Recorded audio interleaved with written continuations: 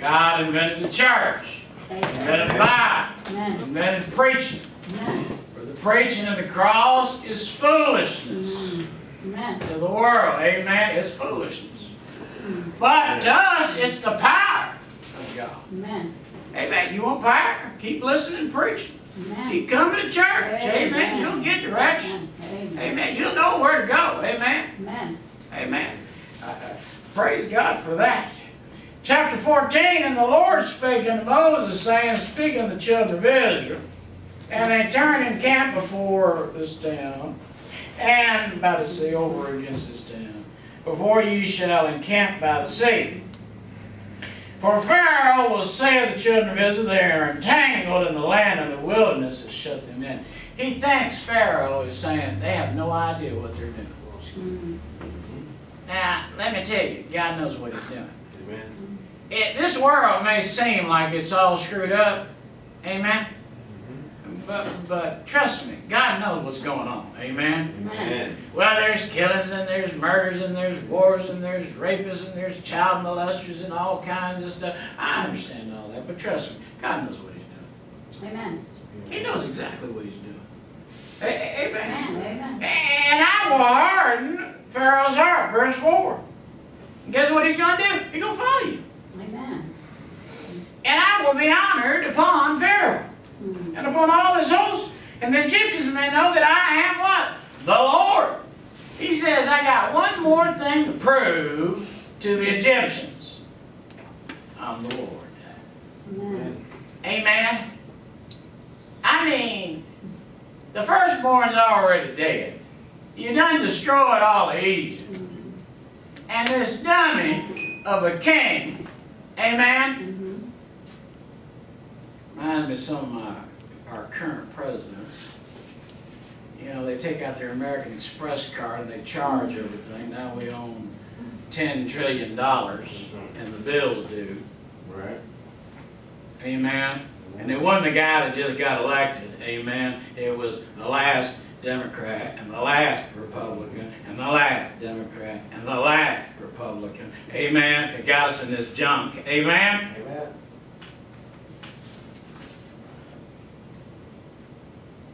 So if they do anything, they may go to the emergency plan, which is, we're not going to pay you. That's going to drop our credit rating way down. Or we could be like Brazil. The Brazilian government, what they did was, they said, we're going to pay all our debts.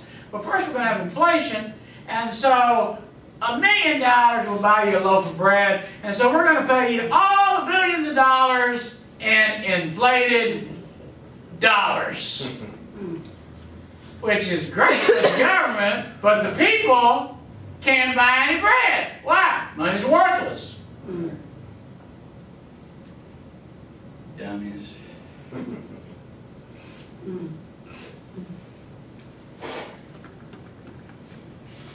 So Pharaoh has this great idea. I'm going to follow after the Israelites. It was told the king, and the people fled, and the heart of Pharaoh and the servants returned against the people and said, why have we done this, and we've let Israel go? I don't know. How about 9 plagues and all the firstborn dead? Anybody remember that? Yeah. No. No. They don't remember. Okay? Why did we let all the slaves go? So they get rid of the chariots, the people, 600 chosen chariots. And there's captains over every one of them. And the Lord's hardened his heart of Egypt, the king of Egypt. He pursues. And the children are on the high island. But the Egyptians pursue them with all the horses and chariots, army. They overtook them and camped by the sea. So you got the sea on the backside. You got Egypt on that side. And what did the people do? And they said unto Moses, that's the people, because there were no graves in Egypt, as thou taken us away to die in the wilderness. Oh, I love their faith. Don't you love their faith? Now remember now, you got to remember their situation, okay? They're slaves. Why were they slaves? They didn't have no faith to begin with. Amen? That's why God made them slaves.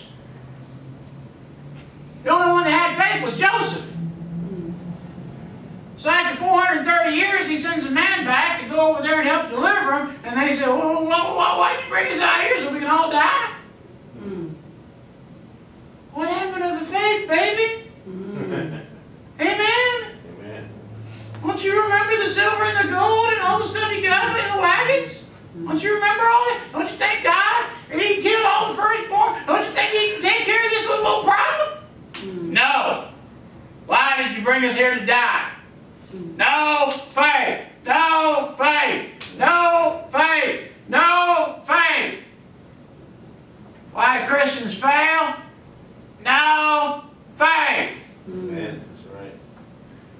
And they always tell them the same thing. Well, you don't understand my situation. Yeah, nobody's ever been in your situation. I can tell that for the last 2,000 years. There's nobody in your situation. Not like yours. I mean, yours is, I mean, you know, very, very, very unique. I mean, nobody else has ever gone through anything like you have gone. Keep telling yourself that. Go ahead.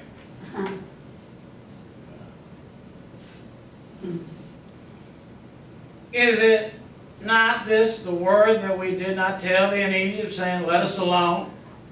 Now they're talking to Moses. Didn't we tell you? Get away from us. We don't want to hear a preacher. Amen. I got my church one time, I was so frustrated, I just told them, I said, listen, I'm sick and tired of going over basics. I said, I'm tired of being in elementary. Amen. There is more to learn. I said, now if you don't want to learn, fine. Get you somebody to keep you in elementary. All right? But we're moving on. Amen? If you don't want me as a pastor, fine. Just tell me and I will leave.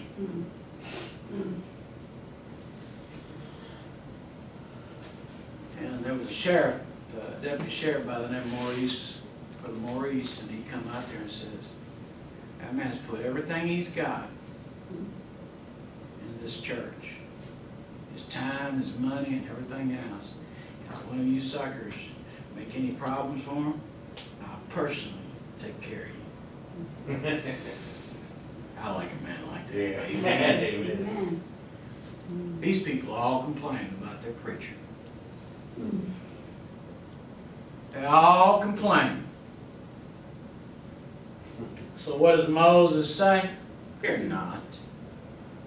Stop your little shaking. Alright, stop acting like a little sissy girl. Amen, little sissy boy. Amen. Be a man. Stand still.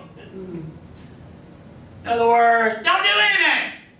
It's not your turn to do anything. It's your turn to do nothing. Just stand still and stop being scared. You little wimp. And see the salvation of the Lord. You see, you're gonna see a miracle, baby.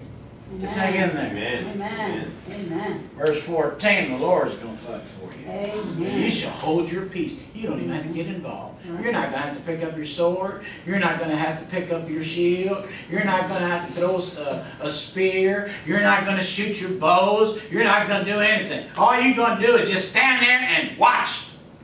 Watch what? What God does. Amen. Amen. Aren't you glad about that? Amen. Amen.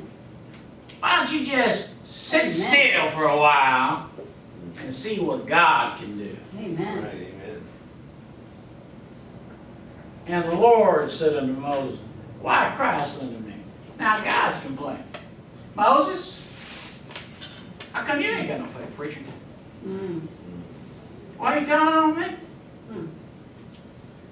Amen. He said, speak unto the children of Israel that they go forward. But lift up thy rod and stretch out thy hand to the sea and divide it. You know what God said? Why are you crying to me? You just told people to stop being scared and to be still, watch God, and now you're crying to me just like they are to you. Why don't you be a man and trust me, Mr. Preacher? Now, get over there, pick up your rod, get in the Red Sea, and let's divide this sucker, and let's go home. Amen. Amen. Guess what he did? He lifted up his rod, and the water split the Red Sea. There's a word in the Bible later on that will be used. It's called gelatin. The water became like gelatin. You know what gelatin is? It's jello. Jello. You poke on the water, watch it wiggle. Look, I see all the fishes. Watch it wiggle. It becomes jello. Amen. He split the whole thing up, and it's jello on this side and jello on this side. They just walk right across. Amen. Amen.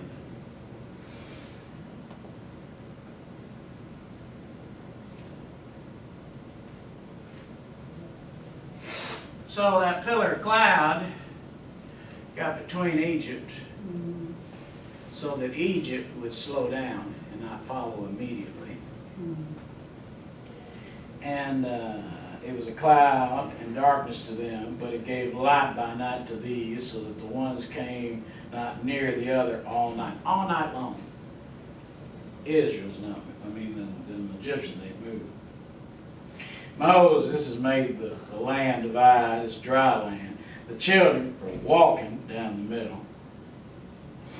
Finally, darkness is gone.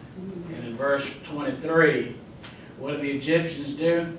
Now here you are standing, right? Here you are standing in front of Galveston, and the water has been split, and it's jello on this side and jello on this side, and the people that you hate, that you blame for killing your firstborn are way over there. You can see them.